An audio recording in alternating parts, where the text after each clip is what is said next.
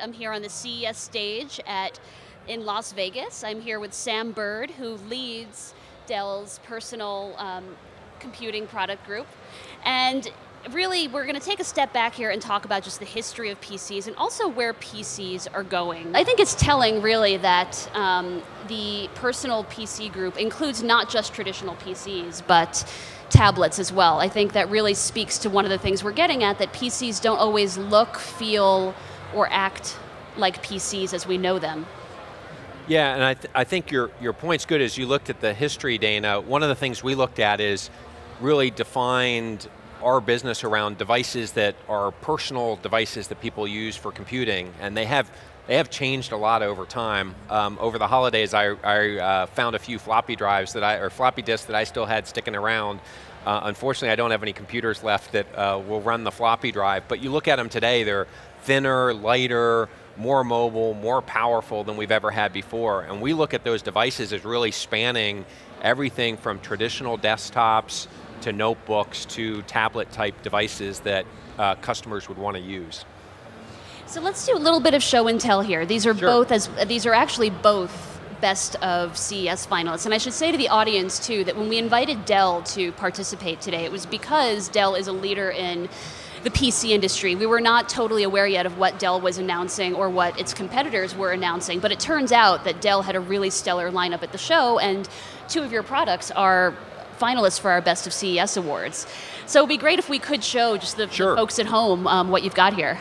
So the first one I'll show you, Dana, and really appreciate being with you here today and getting a chance to show these products. The first one is our Venue 8 tablet. So it has a couple things that are really impressive on it. One that you can see is the screen is absolutely gorgeous. So it has the best screen on any tablet. It is an OLED display, which basically means each individual pixel is being powered on the display. So you get really amazing contrast ratios with the display. So we see a lot of people working with photographs, art, creative people. You want to, and like you just take pictures of your kids, take pictures of vacations you're on, you want those to pop and come alive, and the screen looks really awesome and does that. You can see with some of we have a nice little picture of Austin on this one, of a famous bridge in Austin that looks really good. The other thing that's great about this system is the size of the system. So you can see it's the smallest tablet out there built by anyone. Tablets have gotten really, really thin. This one hits 6.0. It's one of the reasons we nominated it, for sure. Yeah, it's pretty impressive, and if you carry it around, you hold it, it's light, extremely easy to use, but it's thin with an awesome screen. And then the other thing that we've done is put 4 cameras in this product. So there's a front-facing camera on the product. There's also 3 cameras on the back so that you can capture depth information and stereoscopic images with this tablet. What that translates to, I remember the first time I heard this, I said, geez, 3D, that doesn't sound like, I don't really want to watch a lot of content, 3D content on TVs. Why would we put 3D in tablets? 3D cameras in mobile devices actually used to be pretty gimmicky, but I think coming into a really interesting use. So as you look at what you can do with that 3D information, you can do everything from some pretty cool games where you can start to control stuff with a 3D camera to taking that information that you have in a picture, and you can do some things like refocus a picture. So your picture's out of focus. With the gallery application that we have on here, you can go in and do some different things like take a picture and literally focus on a person that's in the foreground. You could focus on a bridge that's in the background. If I do, let me see if I can give you a quick example of this. And some of our readers will have seen this, let's say, in the Lytro camera, but that's a standalone camera that is not so practical as a standalone product. But as a feature built into an Android tablet, I think it makes a lot more sense. Yeah, and we also see, I think it's a really nice feature that we see people wanting to use that around photos. We see people wanting to use that for just photo editing capabilities. So imagine you can take a person that's maybe in the foreground of your picture, and then you can change, you can easily, rather than today, you have to use programs like Lightroom, and you have to go in and try to select and make sure I select your hair and every feature. you can basically take the background, use the depth information to change that. You can take pictures, and you can measure information in pictures. So we had the great analogy, like, people who like to go fishing, if everyone tells they caught a bigger fish than they actually caught, with your 3D camera you can go and measure anything in that picture. You can also go shopping, you can go take a picture of a couch, measure the couch, you can see how big that is. I think it also opens up some really exciting stuff where companies are going to be able to write applications, and we've talked to some companies doing online sales who are saying, wow, it's pretty powerful. Imagine if you could take a picture of your room, they could show you furniture, rugs, accessories, and you could literally take them from on the web, put them into the picture of your room, and they would size as things are going to be using the depth information in the camera. So it's gone from gimmicky that you talked about to some really nice applications that we're going to be able to see. Absolutely. I mean, I think I read recently that Instagram now has more users, active users, than Twitter, actually. So it's clear that people love their photos, and they love playing around with their photos. And I think people are going to get a lot of use out of a feature like this. And actually, Dell's tablet is the first to have this feature. I mean, what's interesting to me is that covering CES, I've seen RealSense cameras all over the place in lots of PCs, but not so many tablets. Maybe this might be the only tablet I've seen on the whole show floor that has RealSense, which means you can use it differently than you would, let's say, in a 15-inch laptop or an all-in-one. I know Dell has put RealSense cameras in other form factors as well. Yeah, and the difference, Dana, is also in this tablet. It's a world-facing camera, so that lets you do, compared to in some of the laptops and all-in-ones you talked about, where we also have put 3D depth sensing cameras, it's more a user-facing camera. So then you can do things like use your face to log in, you can scan a picture of yourself. There's some pretty interesting applications where, maybe you want to turn yourself into Superman and you could print your head on Superman. But I think the most interesting applications are when you have a world-facing camera. So doing the things we talked about, of being able to measure, you can think about, my kids and I, we were just skiing over the holidays. They like to think they go off huge jumps. You can take a picture of that, you can measure whether your kid's on a dirt bike, on a ski jump or whatever, you can see how high they are in the air. There's a lot of really neat things. I could send the picture to you, you can go measure it, they can send it to their friends, they can see what they did. It brings alive a lot of very interesting things when you have that camera facing the world, and then the pictures you're taking with your tablet. Absolutely. While we still have time, I do want to give a show and tell of the XPS 13 laptop. I want folks at home to see just how stunning the screen is. Yeah, we're also really excited, Dana, about our latest XPS 13. So it's our fourth generation XPS product. We've always made them really small because we want to have a mobile product, but the thing that really makes this different is it's the smallest 13-inch laptop out there, and what we did was basically put a near borderless display into this product. So we did a lot of engineering with partners on the display side to basically take the display, be able to wrap it in machined aluminum and a bezel that protects it, and it's just over 5 millimeters border. So we call it an infinity display. Our customers want really big displays, and they don't want to look at a bunch of blank space around the displays. So what you see when you look at this system is basically see all the stuff that you want to see when you're working with your PC. That's one of the big reasons we chose it. It's gorgeous, but also the result is a smaller, lighter machine. It's 2.6 pounds, right? Yes, 2.6 pounds. It's about 200 by 300 millimeters, which if you go look out there, that's about the size of most of the 11-inch products out there. So 11-inch screen gets a little bit small if you really want to try to do a bunch of stuff with your laptop. 13.3 we think is a really nice size, and we basically jammed it into a really small form factor. You still get a full-size keyboard.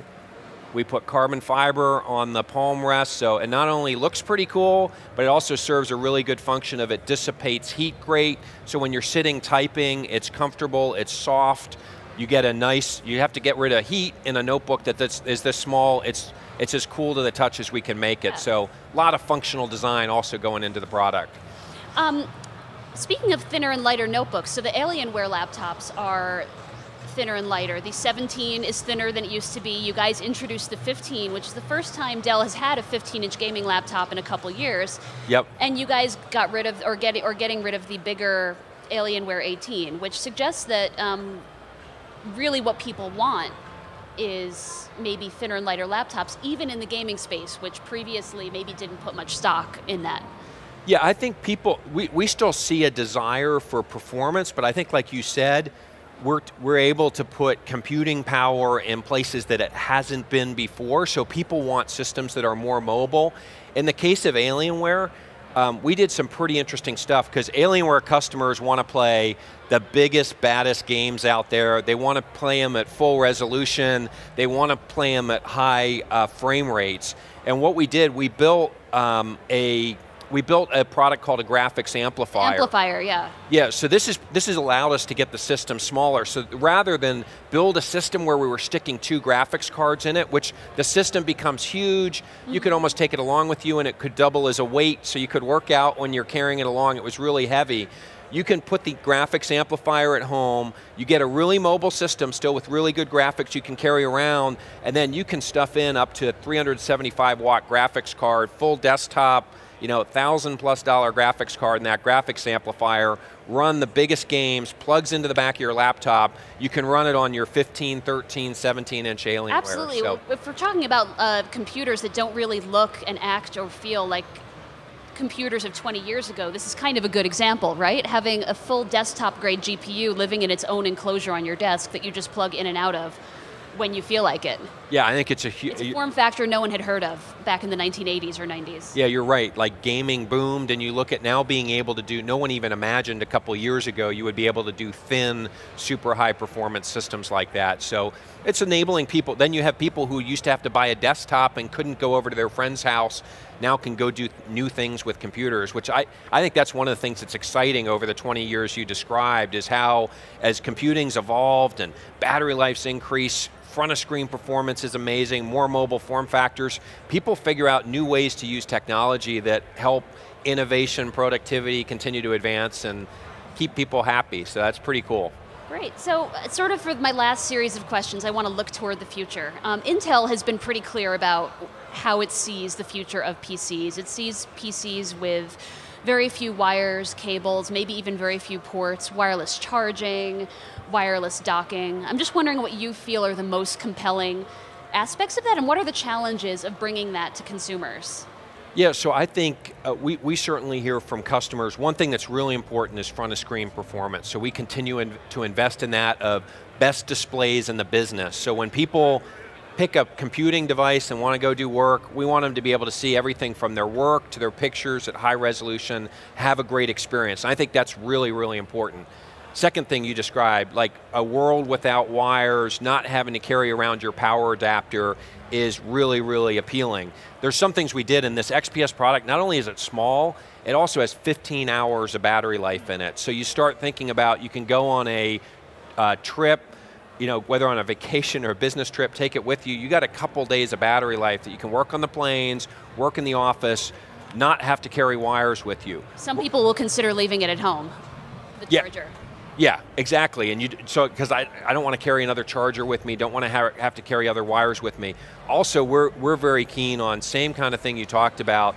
I think there's a great opportunity with some of the things happen in resonance power charging, and some of the industry associations coming together there, getting behind the Alliance for Wireless Power, and we believe that can work on tablets. We see that scaling into PC type devices, so you can think about conference rooms, tables in your house where you can set your system down and it'll be charging. So wireless docking, charging wirelessly, able to connect. We have technology in here that not only allows you to take your screen and put that on a TV or other piece of glass, it allows you to control it with a mouse and a keyboard so you can power your laptop from other devices.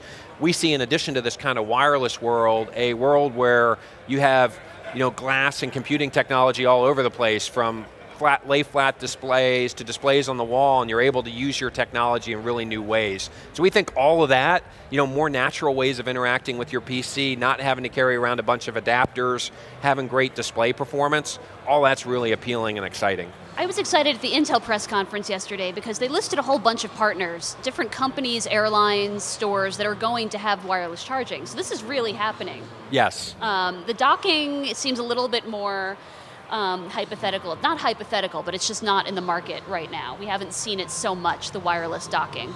Yeah, we're seeing probably less in home, so some people use, like we have a Dell cast, you can put a dongle on a display or a TV and you can cast to your TV that way, so we see some of our home customers doing that.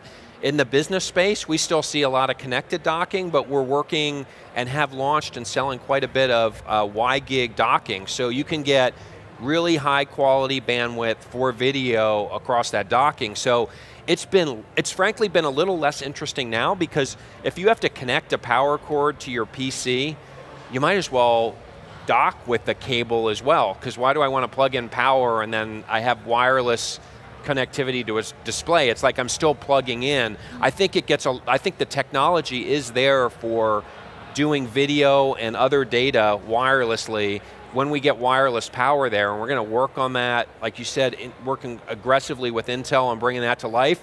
I think that'll then enable a whole kind of new world, because as soon as you don't need power, then wireless docking looks really appealing, because I'm not plugging anything in. In today's world, you have to plug in power, you frankly might as well plug in your dock connector. Well, Sam, we are out of time, and ladies and gentlemen at home, that is the future of PC computing. Sam, thank you so much for joining us. Thanks a lot, Dana, appreciate it. Thank you. Yep.